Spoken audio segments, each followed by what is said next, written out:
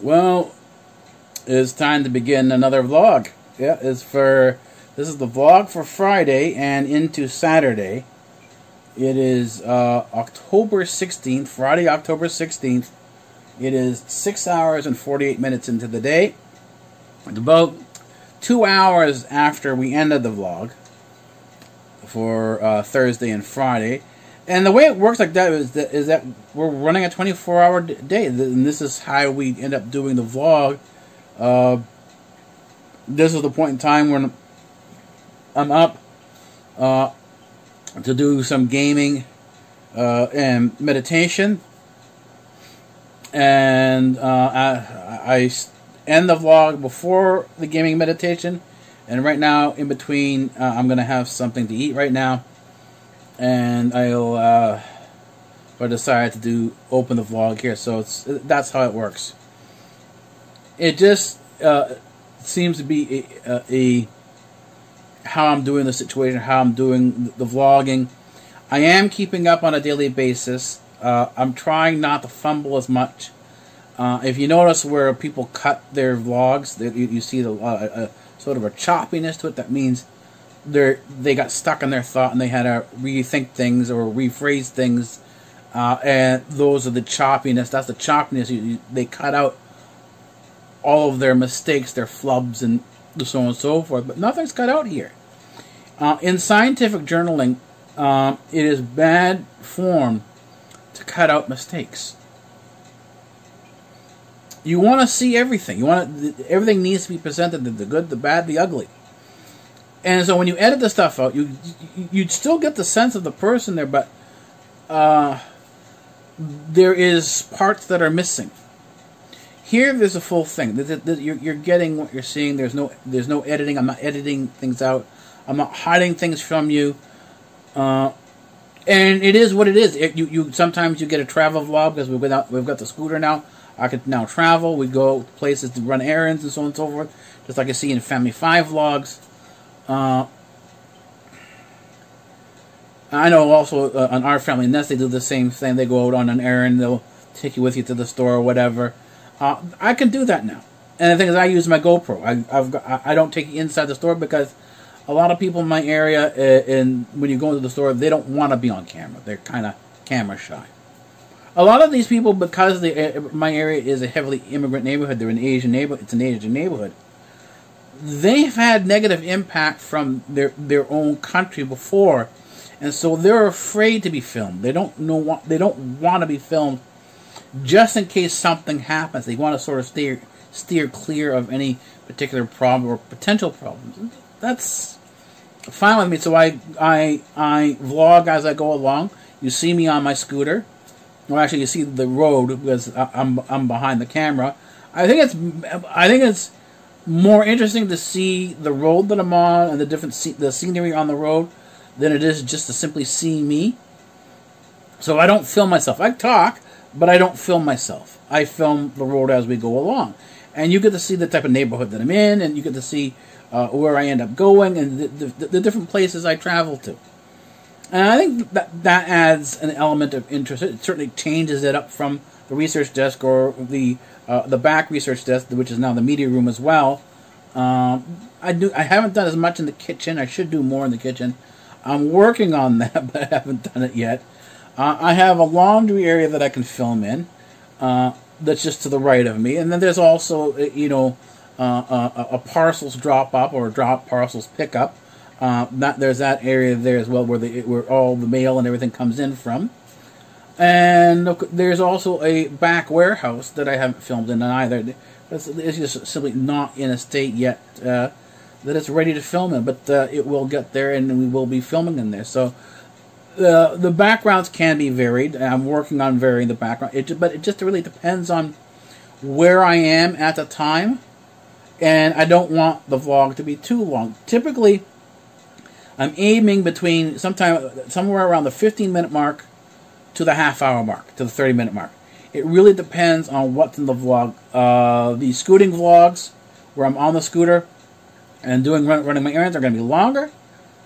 And the ones without the scooting video because sometimes it's raining out, or as winter comes in, it might be snowing. There might be snow on the ground, and that's going to cut back on the amount of scooting that I can do. So there'll tend to be more indoor vlogs than there are outdoor vlogs. But, you know, that's just the way things go. It depends on what I'm doing.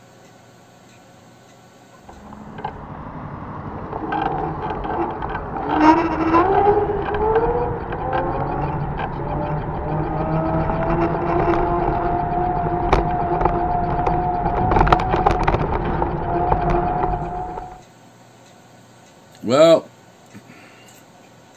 we're coming to the end of another day, another vlogging day.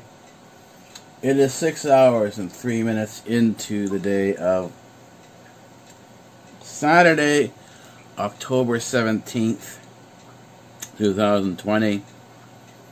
And we're ending the vlog for the 16th, for Friday. There are days you feel good, and the days you don't feel that good. And ironically enough, when you take a bit of a vacation and you have a chance to sort of sit back and sort of mull things over in terms of where you are and where you've been, when you're on a road for infinite, that has an infinite distance, there are days you realize you really haven't moved. And that could be that could be something that's very daunting.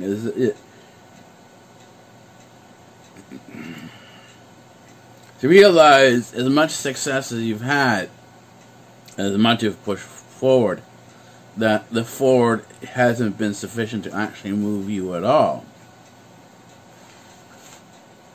then this becomes a bit of an issue. But the thing is, then this is where you fall back on your routines, because routines are very comforting and very comfortable. Because, well, they're routine and really don't require that much. And that's why, in many cases, they are routine. It's not necessarily that they're boring. It just, you know, routine can be very, very comfortable. It could be very easy to do because, well, you do it on a daily basis.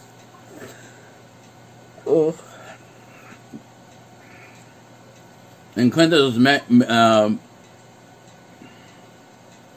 mentioning how a lot of people watch YouTube, and that there are people out there with aren't a lot of social skills because they're just there by themselves. And yeah, that's the way it is. I am by myself. I don't have many other people around me. And the YouTube stroll is basically my daily routine. I've got a sufficient YouTube stroll that allows me to, from the base path, to really stroll around and really get a good feel for things in terms of what's going on out there. It also, it's like everything else, including my gaming. It's part of work. I mean, it's 6 o'clock in the morning. I'm not up because I want to get up. I got up because my body naturally woke myself up. I was having a particular dream. The dream is still with me in my head. And at the same time, thoughts leave my head. So does the current track of mind.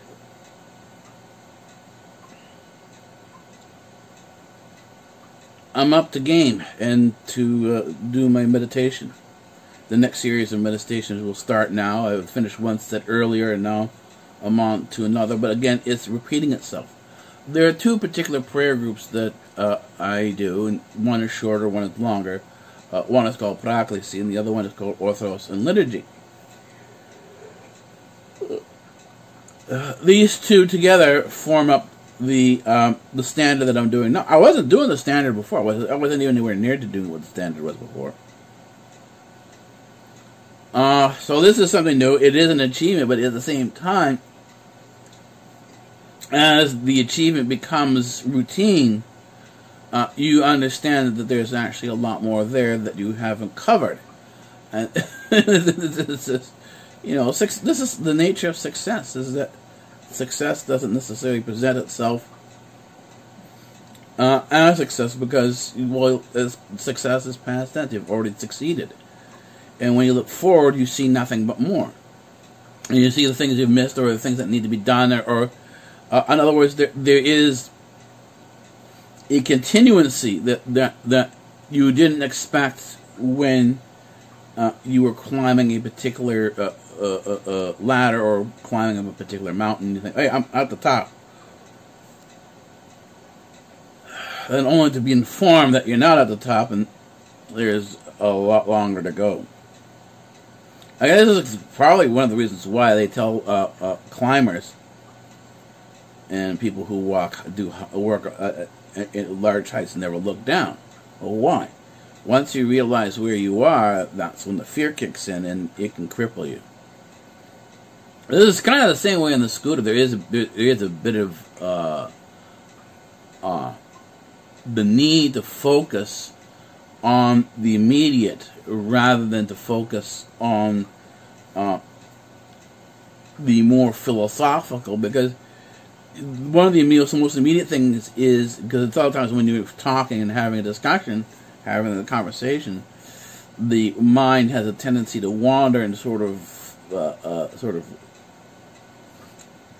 explore different areas of the mind, if you will, to bring up better conversation. But at the same time, you do have to maintain a sense of focus, a sense of presence. And so the same thing with when you're on the scooter, and even when you're driving particularly. It's not as much when you're driving. It is there important when you're driving, but the thing is, when you're driving in a car or other vehicle, you don't have to have the balance the way you do on a scooter. Scooter, you have to have a balance.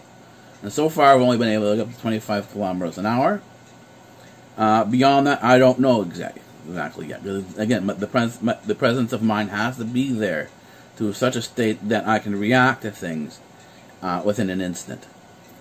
Although they may not be within my control, and then I have to figure out what I need to do after that. So, but anyways, that's how things work. That's how they are, and this is what the mundane does. This is what the YouTube Stroll does.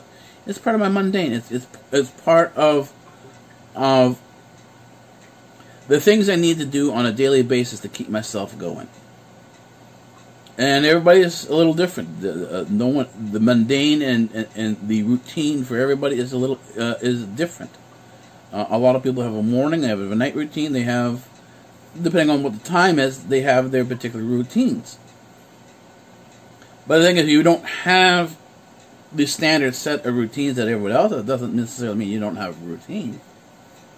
And in many cases, if you're not like everybody else, then, not necessarily, and I find myself in a position where, well, I'm not a social person and where I have a lot of friends where I can go to a lot. I do observe a lot. I do have a quality of observance. I can observe people and develop a better understanding than the average person would. So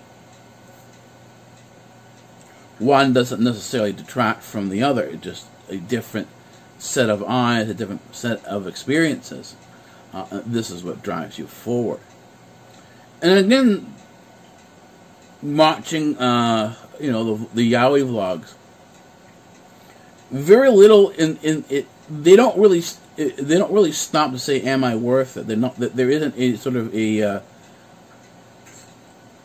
as they go through task after task. It's not a stopping saying, "Am I worth it?" They continuously move forward regardless of how they're moving, how they're feeling. They deal with the issues in many cases that life has dealt them as they come along, and they take them as they are, and it's no longer a question of worth. It's a question of whether or not I'm going to persevere through the incident or whatever is occurring and get to the other side. And that's the case here. It's an issue of perseverance. You keep going, even though you really don't know where you're going to. So the refrain here is always, sorry, no refunds.